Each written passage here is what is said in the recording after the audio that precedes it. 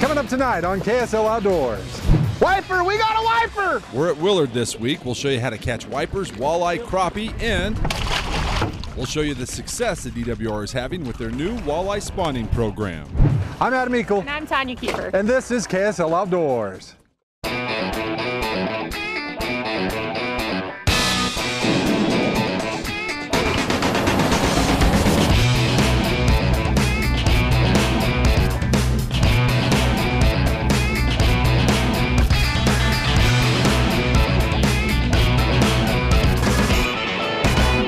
KSL Outdoors with Adam Eagle is brought to you by your local Ford stores.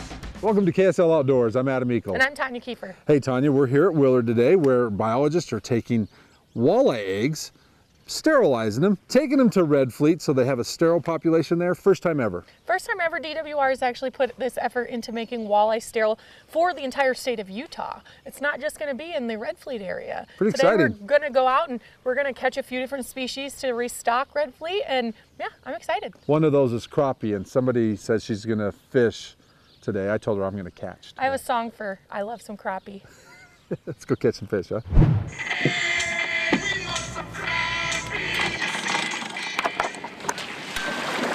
We're headed out to meet Travis Reginek. Travis lives in my neighborhood and has been fishing Willard since the late 90s. We decide to turn the crappie music off and find Travis and his buddy Jeff catching crappie just outside the North Marina. They should be great stalkers for Red Fleet. Yeah. Oh yeah, good looking fish. A bobber and a small jig seems to be the ticket. We'll tell you more about the crappie and the plan biologists have for these fish later. But Travis wanted to get Tanya on his boat to target some wipers and maybe an eye. So what we're doing is fishing with homemade planer boards with some releases that we fish with. And we'll sail those out a long ways and we're able to run multiple fishing rods at the same time. We're gonna try trolling with some glass shads, some perch colors, some purple colors, and the main target is trying to catch some wipers today. It's real critical if you keep track of how much line you're letting out. I use a couple different colors of line pieced together so I know about where I am, or you can buy a typical line counter reel and that'll do the same thing, but I had a bunch of reels and so I just use multiple color lines. And then what I do is I clip a line on here and I just send this out. Force of the lure and the speed we're going automatically pulls it out kind of to a 45-degree angle towards our planer board. You control anywhere between 2 miles an hour to almost 3.5 miles an hour depending on what that day the speed changes seems daily and the lure color seems to change daily. Wiper, we got a wiper! We got a wiper for sure. Oh, that's definitely a fish. I don't know how Adam's doing, but he probably should get his competition gear on. And that's all that out shallow, so that should be a wiper for us. Yep. Little wiper. Yeehaw! All right, way to go. Nice size fish. Yeah. We got a fish. Here, reel. It's on. Okay, Keep tension, keep tension. I lost track of my... The fish almost pulled me in. Okay, slow down 1 second. Okay, there you go. All right, good work.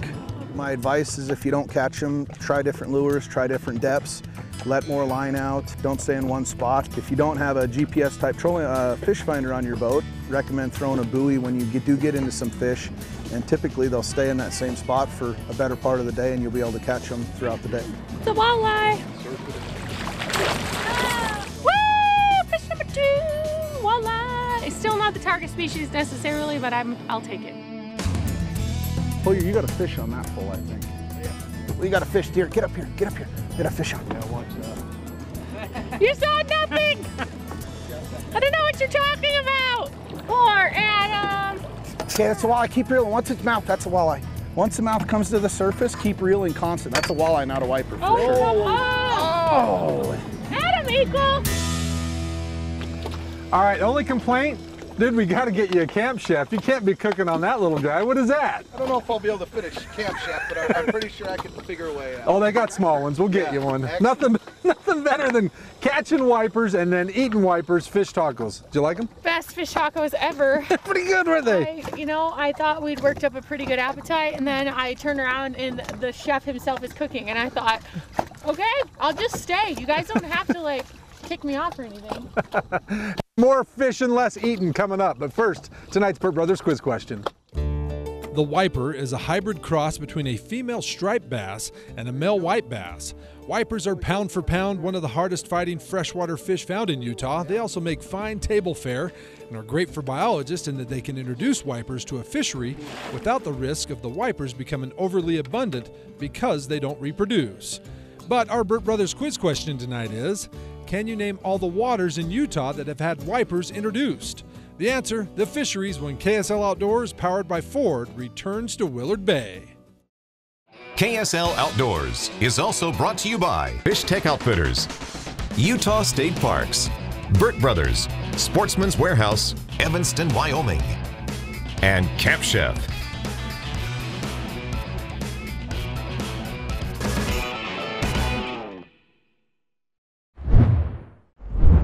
Welcome back to KSL Outdoors. I'm Adam Eagle, back here at Willard Bay. Hey, in a moment we switch species and try and help the division catch some crappie to head to Red Fleet. That in a moment, but first, tonight's answer to our Burt Brothers quiz question. And our question is, can you name all the waters in Utah that have had wipers introduced? And here's the answer.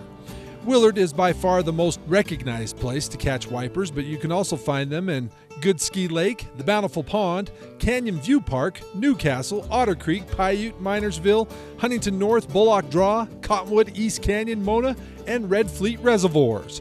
The DWR has also stocked many community ponds and has plans to stock many other community ponds throughout the state this summer to complement those fisheries, as well as Settlement Canyon Reservoir to help with the growing chub population there.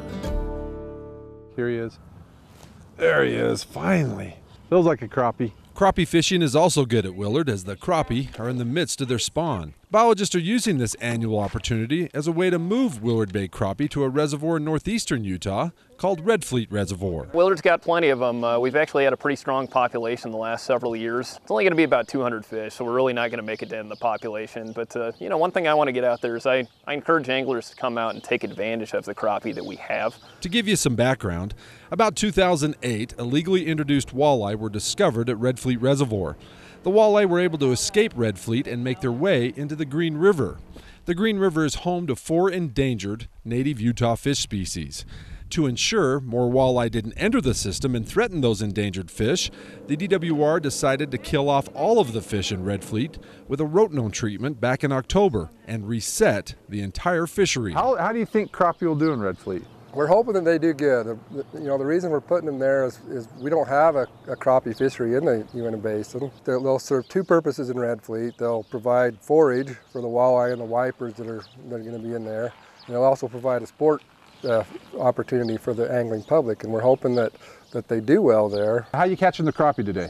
Right now we're doing 2 different things. The main one that we're using is something called trap nets. They're just nets that we put perpendicular to shore that the fish just swim into and then get held in. A few crappie. All we need to do is just untie a knot and then dump those fish right into a holding pen or live well. You need a lot more. Look at all these fish. That's a nice one. The other method the DWR used to capture crappie was anglers. About a dozen showed up to help. Why do this, George? Why help out? Well, because, they need the help and we're creating another fishery. And, as an angler, I'm going to benefit from that along with everybody else. Say goodbye to Fish Lake. Yellow perch is another species biologists want to put into Red Fleet. So, this past March, dozens of DWR personnel and volunteers went to Fish Lake to catch 1,000 perch to move to Red Fleet. We have a lot of perch here. They're fairly easy to catch, and so we've had these fish tested. We know they're disease-free, and so that means we can transfer them to any other place in the state legally. And it's a great way to help out Fish Lake as well. We have a lot of perch here, and they can do some damage to other fish species in this lake. So the more that we can take out of here, the better for all the other fish and the perch as well. The Red Fleet process, it began as a big struggle. It was highly controversial. There was probably 80% of the people did not want to see a treatment there. Unfortunately, there's some things that we just have to do as a division, and this was one of them. Treat the reservoir, remove the risk for the downstream invasion from walleye, and turn it back into something else that we can manage, that is acceptable by the Fish and Wildlife Service, and something that we can build on into the future. In addition to the crappie and perch, Red Fleet has also been stocked with cutthroat, rainbow, and tiger trout, as well as wipers, mountain whitefish, and fathead minnows. Biologists didn't give up on the walleye in Red Fleet either. That story just ahead, but first, over to George for tonight's Fish Tech Fish Report. Hey, George Summer here with Fish Tech Outfitters. We're doing a tip of the week on crappie fishing at Willard Bay today. We've got the tips, the lures, and the techniques to get you into some really nice crappie. To start with, we've got one of the lures that was hot today. This is a Maniac Minnow. We've got a bunch of others laid out here. One of the things I want to show you, just a simple red and white bobber. We got a little black and chartreuse tube, about 11 feet between them. Trolled behind the boat, about 30 feet, maybe a little further behind the boat, and the crappie, we're whacking it. There's a bunch of other things you can use, more Maniac minnows, different colors, other grubs as well. Again, that black and chartreuse tube was working good, and a white tube will work. You typically don't need anything other than a crappie nibble. This is an important key to catching crappie. It seemed to work for us today. Another important key was the speed. Just like spinner rigging for walleye, about 1.8 to 2.2 miles per hour seemed to be the ticket to pick them up. Depth, 13 feet, the fish were suspended. Usually we found about 7 to 8 feet. They could be shallower or deeper depending on the time of day, but get out and catch some crappie. So for tips and techniques like these and many others, stop in and see us at Fish Tech Outfitters. And now for tonight's fishing line.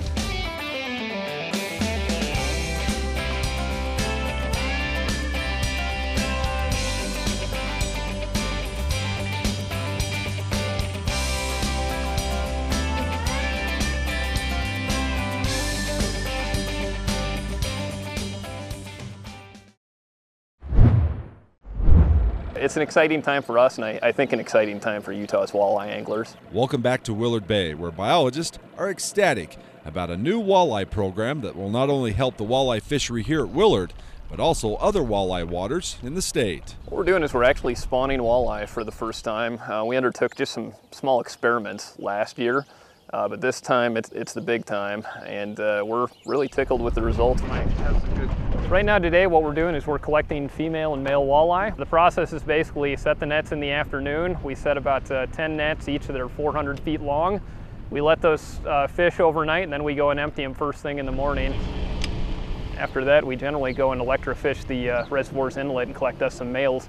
Now the males are a little bit smaller than the females, so while they're out there in the lake, they're just not getting captured in our nets right now. We're actually doing the spawning on site here. So when the fish get down here, what we do is we actually sort them out. Right. We take basically all the fish that are ripe and we just strip the eggs out of them. And then after that, once we get a pool of 4 or 5 females with their eggs just in kind of a white wash tub, what we do is then we strip some sperm from a couple males on top of that. And then we add water, which activates the sperm, and that actually fertilizes the eggs. Here's where it gets really interesting. There he is. Remember, we told you that the fishery at Red Fleet Reservoir had been killed off because of the illegal introduction of walleye? Well, biologists have decided to put these walleye eggs back into Red Fleet. Sounds crazy, right? Well, it isn't. What biologists are doing is they are making these walleye eggs sterile. Here's how they do it. As soon as the eggs are fertilized, they are then put into this pressure chamber and held under 9,500 psi for 10 minutes. The pressure sterilizes the eggs, meaning these walleye will not be able to spawn. Biologists will then be able to control the walleye numbers at Red Fleet through stocking and angler pressure. So we're still going to provide that opportunity, but in this case, we'll have a sterile fish in there. It'll be easy for us to control numbers. And then if they do escape downstream and get into the Green River, then they won't be able to reproduce and continue to hurt the endangered fish species population that are in the Green River. The DWR also installed a fish screen below Red Fleet Reservoir as a precautionary measure that will capture any sterile walleye if they happen to escape the reservoir. We set ourselves a goal of obtaining about 8 million eggs. Right now we're probably sitting at about 25 million eggs that we've collected. So we've done fantastic, exceeded expectations. In fact, the program has been such a huge success that earlier this month, 750,000 sterile walleye fry were released into Red Fleet Reservoir with a goal of around 5 million for the year. And then the ones that go back into Willard, which is our brood reservoir, they're going to be 100% fertile. Willard already this month has received nearly 1 million of those fertile walleye fry. Fry that aren't placed in Willard or Red Fleet will be stocked into other Utah waters that have walleye, including Deer Creek, Yuba, and Big Sandwash reservoirs. Some of the fry will also be donated to the Idaho Fish and Game to help them with their walleye management efforts. Pretty big news for walleye anglers in Utah. Time to take a closer look at one of the other species headed to Red Fleet in tonight's Utah Field Guide. Native to much of North America east of the Rockies, the yellow perch is a relative newcomer to the waters of Utah, but is now found in many lakes statewide. Young yellow perch eat zooplankton, whereas adults eat larger invertebrates such as insects, snails, and even small fish. This species spawns in the spring and is fairly unique in that females lay their eggs in long, gelatinous strands, usually floating or hanging from vegetation or some other structure. If successful, thousands of young can be produced, and it's these young that provide the food base for much larger predators like bass, tiger muskies, wipers, and even other walleye. Perch will often stunt due to overcrowding unless significant numbers are removed from the system through predation or angling. For more information on the yellow perch or any other critter found in Utah, check out our Utah Field Guide on our Outdoors page at ksltv.com.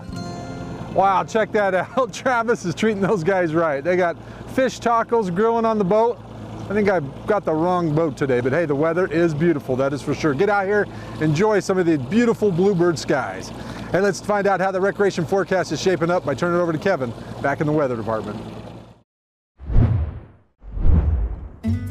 Welcome back to Willard Bay. Hey, don't forget to check our Outdoors calendar page for outdoor events across the state. And if you have an event on the horizon, send us a note and we'll post it right there on our Outdoors calendar page located at ksltv.com. All right, I'm eating a little crow here. Well, and after eating a little wiper, she caught a couple more fish than I did.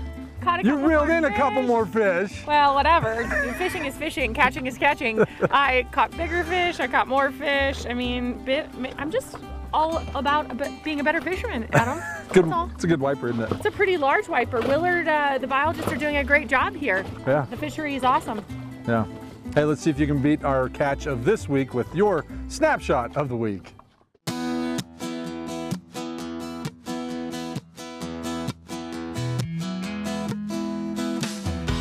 We kick it off right where we left off back at Willard Bay. Boston just turned 8 and is already an avid angler. From fly fishing to fishing in the high country, and now Boston has another passion, Willard wipers. In just 3 days, Boston caught some monster fish, including this nice wiper. Andy hit ice off at the Berry at the perfect time. Kind of. You see, Andy had latched into this big old strawberry cut and it started to take some line. Take a look over Andy's shoulder. See the skim of ice that had formed overnight?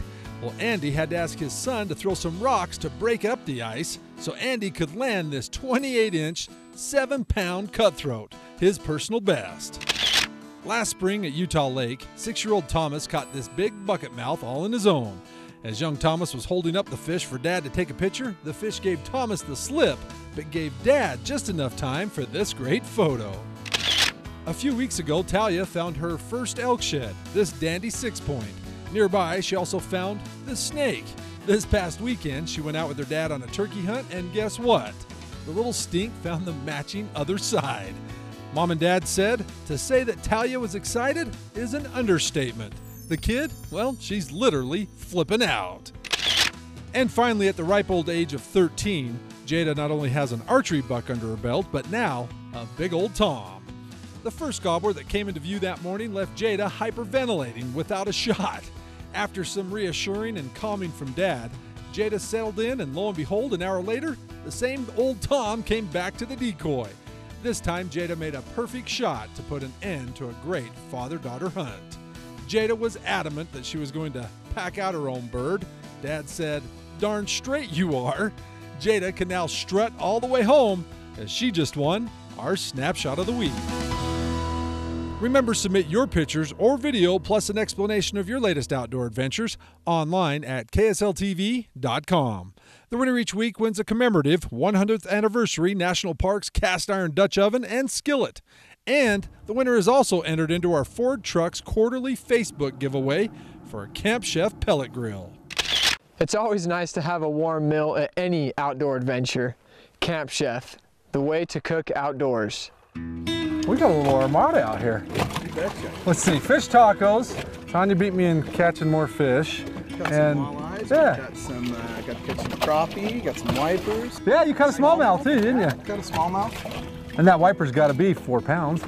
Pretty close. On an ultralight rod, it was a blast. I'll bet it was. I'll bet it was. Hey, and good work by the division. Red Fleet's going to be popping in a couple years. I thought he was telling me good work, but yes, good work, Adam. Yeah, the They've done a good job. The division's doing a great job. They've managed this water really well, and hopefully Red Fleet turns out to be just as an amazing fisher as this is. Yeah, so sterile walleyes going into Red Fleet, and it's going to be the only black crappie in the Northeast region. That's pretty cool. It is pretty cool. All those vernal lights will get a chance to go catch some tasty fish. Yeah, we'll go take some too. Hey, I'm Adam Meikle, KSL Outdoors, along with Tanya Kiefer, reminding you to get with your family, your friends, and make some memories outdoors. We'll see you next weekend. Good night.